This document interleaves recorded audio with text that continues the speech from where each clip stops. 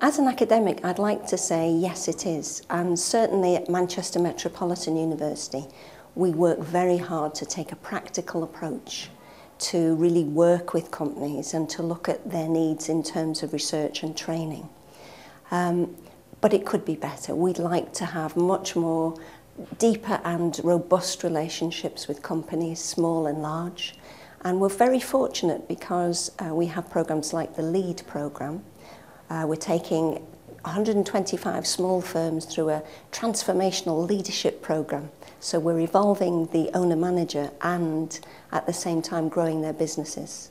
That's one of many things. We're also working to develop podcasts and apps to reach those in tune with new technologies.